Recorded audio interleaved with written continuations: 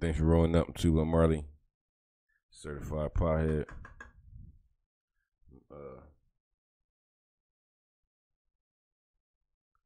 Rolling up one of my mid-morning spliffs and shit.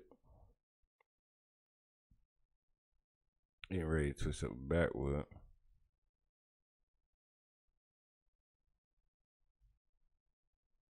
You know what you about to do, bro. Let's go ahead and jump in. The local brand here. As new cannabis businesses open in Sacramento, security and cannabis kind of go hand in hand. You cannot have one without the other. The city's Office of Cannabis Management is giving out rebates to hundreds of these businesses to up their security systems. You know, there is some vulnerability in having a cash-only business, and so I think that makes cannabis somewhat of a target. And I think that's why a lot of these security measures are now being updated at crystalnugs.com. Crystal Nugs is one of 58 licensed delivery dispensaries in the city of Sacramento. And while Misha Bahati works out of a warehouse, the risk of becoming a victim of a crime threatens the likelihood of staying afloat. Cannabis is one of the... All right, hold on real quick. Okay, this is a story on increasing security at cannabis shops. And we've been saying for a minute, bro, that cannabis shops need security, bro. And she's giving you all the reasons, bro. It's a cash-only business. Cash-only businesses are targets for robbery because they got mad cash in there, bro. When niggas is going into weed shops for robberies, bro, they not going in there to try to get weed. They'll take weed. Like, if you're going in there to rob some shit, you'll take anything. But the goal is to get cash flow, bro. The goal is to get cash flow. That's why it's a big problem that weed shops can't deal with fucking banking and shit, bro. That's why this shit got to go. That's why this shit got to go federal, bro. The industries that product is not traceable. Again, it's cash, so it is a huge target. And if you're a small business, you know, a lot of things aren't insured. From 2018 to 2021, 205 robberies and burglaries were reported to the Sacramento Police Department. As of March, that's not really a lot, bro. That was what, 2008 to 18, 19, 20, 21, 4 years, and it's only 200. I mean, that's not a small number, but it's not a real big number. Like that's what, one every 4 or 5 days. Like them shits ain't happening every single day. That's just worse than 1 4 or 5 days, bro. That's one once a week. March of this year, there were 252 cannabis businesses in the city.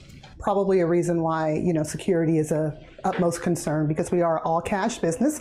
Unfortunately, because it's still federally illegal. The crimes were committed against labs, stores, manufacturers, delivery, and cultivation sites. That's all the goddamn aspects of fucking weed production. Labs, what are they going to get from labs? A whole bunch of small amounts of weed from all over the place. I mean, they probably gonna be the best dank available if you go into a lab to get it though, because the dank that they send to labs are the best buds out of the batches. So you gonna go get some weed from a lab, bro. You getting some flame, bro. Yeah, you getting some flame, bro. That's for sure.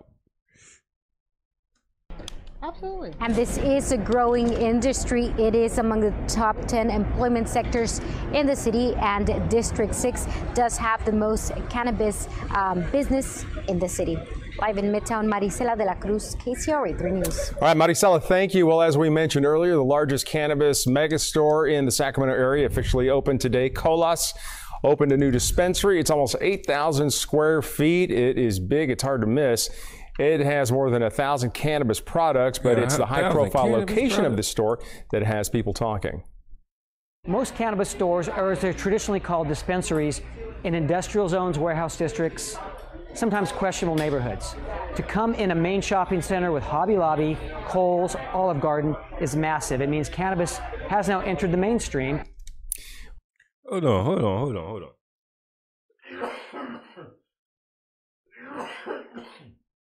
How that's not an issue? Do y'all know who the Hobby Lobby people is? The Hobby Lobby people are the extreme Christians people that was like, we don't want nobody that work for us to be able to get birth control. And they're okay with a weed shop being in the same area as them? That might be a sign of progress, bro. Yeah, that might be a sign of some true progress. Well, the business has a focus on education with certain areas of the pot shop dedicated to teaching its customers. Yeah, that's what's up, bro. That's what's up. You know what I mean? Security definitely got to be beefed up in dispensaries. You know what I mean? Again, them shits are sitting ducks, bro. If you want a quick lick, bro, dispensaries is the spot to go to because, again, they keep cash on hand, bro. I don't even think they can like take all the cash from the store, go deposit that shit anywhere. They gotta take that shit home with them.